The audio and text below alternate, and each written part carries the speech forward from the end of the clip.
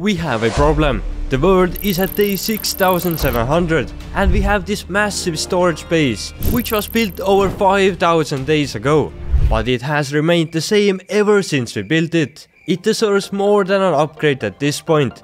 But I still love the overall shape of it, so we are not destroying it, but rather changing out the blocks, adding more detail, building a new ground floor, adding many new farms into the base, and a lot more to make this the ultimate base version 2.0. This idea of upgrading is heavily inspired by the video we made 6 months ago, where we bought 3 designs of our base for $1,000. Using the inspiration from these builds, we spent about 5 days in creative, redesigning the original base.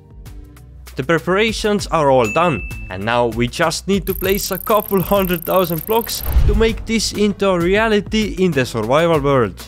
I think we are all good at starting, so let's take the outside of the base as the first area and see how fast it goes.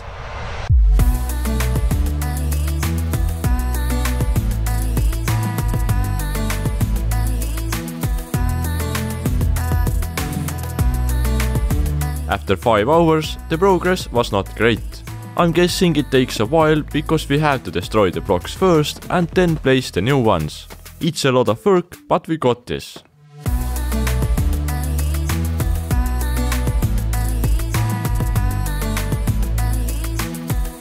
At this point, I'm happy to say that the outside remodeling is more than halfway done.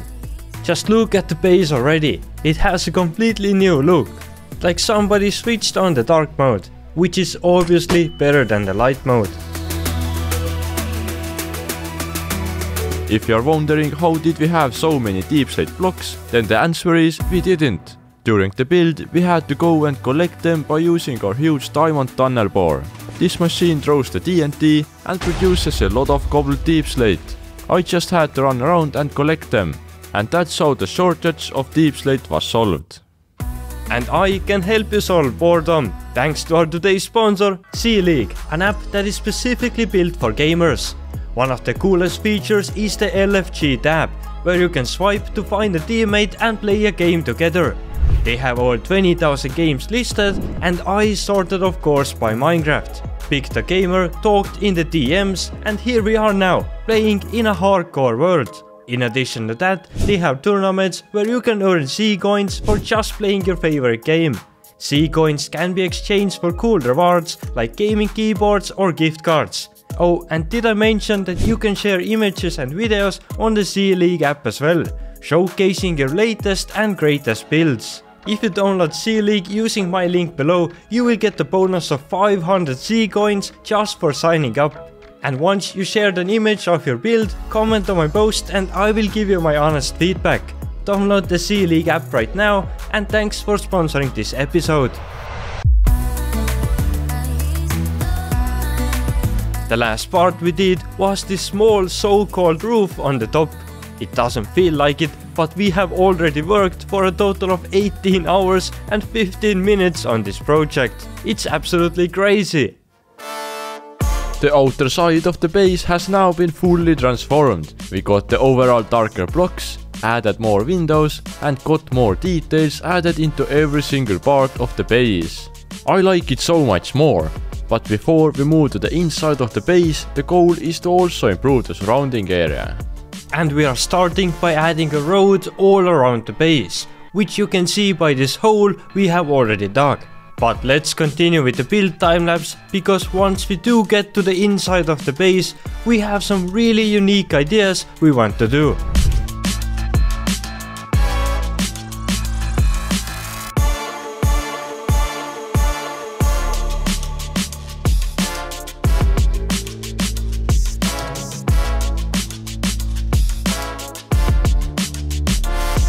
I always thought these mountains looked ridiculously fake, so I think it's great to fix that problem as well.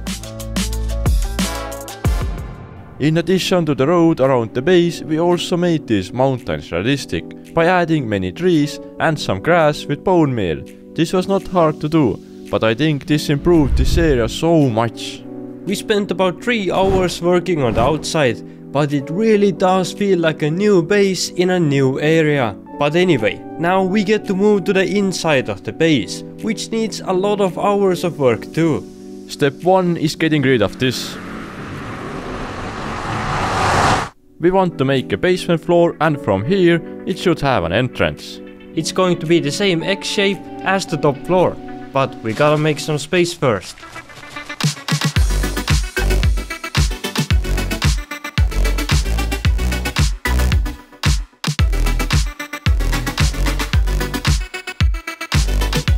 We already had one thing built to the ground floor, which was this, the super smelter, but now we just connected it directly to the ground floor. 2 of the tunnels here will be storage for regular items, but the final tunnel will be storage for our rare items. That's our plan at least, so let's build them out.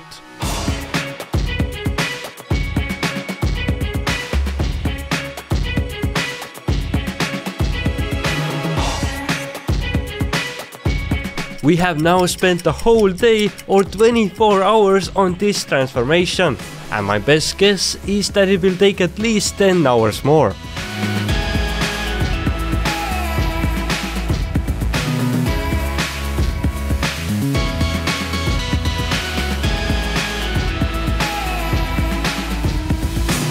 The middle of our base has now transformed into an elevator where you can safely drop down. And here you even find a couple of backups of our armor sets with the special trim. Then we have more storage space for different blocks that we didn't have the space for before. Although yes, the redstone for these is still not connected, but we will deal with that later on. The final area has our collection of every single armor trim. Here's what the armor trim area looked like before. They were so hard to collect that they definitely deserve a more special place. And on the back we have a music disc collection. You have to trust us on this. We have most of them, but just don't know exactly where.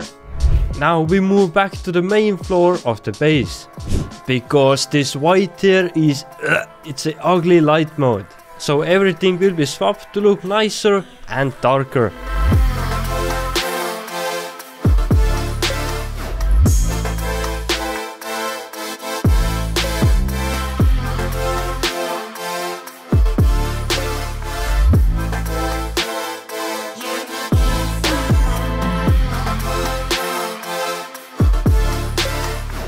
After the chest area was done, we realized that those 4 little biomes definitely don't fit here. So this is another thing that gets deleted to make a new and hopefully a better looking one. Dark mode has been activated for the interior of the base. And also we completely reorganized our entire storage layout.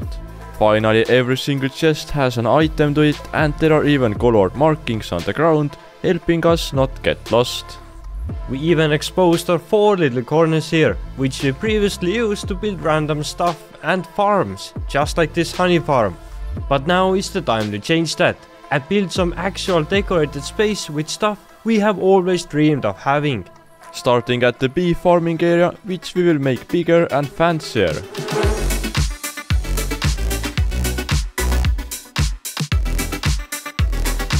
While building, I thought it was kinda crazy that all the redstone projects got their honey blocks from this small farm, hidden away somewhere at our base. The bee farm is now ready. It's very cool, yellow looking and beautiful. Here on the back we have a bee breeding greenhouse. And all of this is the automatic honey farm. It's about 3 times bigger than the last one we had. So it's still missing a lot of beehives. We can work on those later in the bee breeding corner. But for now, let's work on the 2 next corner areas. I'm gonna start working on building more useful farms here. And my goal is to finally have an enchanting and brewing station in our base. I'm tired of always having to travel to our old base for those simple things. Before I got to my ideas, I had another idea come to mind. A snow golem farm to get snow. Here you can see me building this thing pretty fast.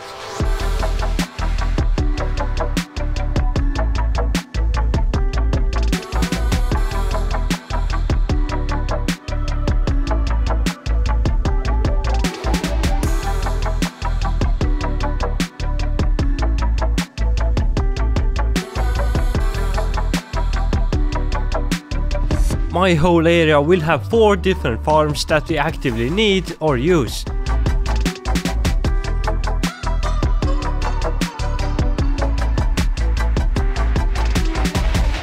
This is my little snow area I built as an extra.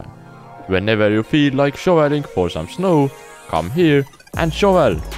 That's pretty cool, and I like that you actually built 2 of the shoveling areas. My second area is the new tools and armor enchanting room. Oh yes, we have needed that for a while, and it actually looks really beautiful and organized in here. My third and final room is what I like to call as the brewing square. And you can manually farm netherwort right here on the spot. That is nice, but if you're looking for fully automatic farms, then this is what I got here. First, we have the pumpkin carving machine, to make your life a lot easier. Then a sea pickle farm, to get easy decoration blocks. Then we have this really janky looking thing that is actually a moss farm. Well, I say it's a moss farm, but actually you get all of this other crap too. And finally, the old and simple flower farm, to get all sorts of dyes. This thing works way too well. But this is not where the base upgrading ends. We have a bit of work left to do just about here.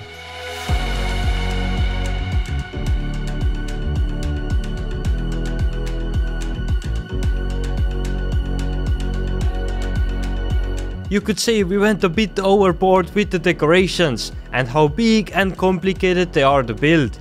35 hours have passed, and take a look at the time. Now 36 hours have gone by. But we are more than dedicated now, because the inside area seems almost halfway complete.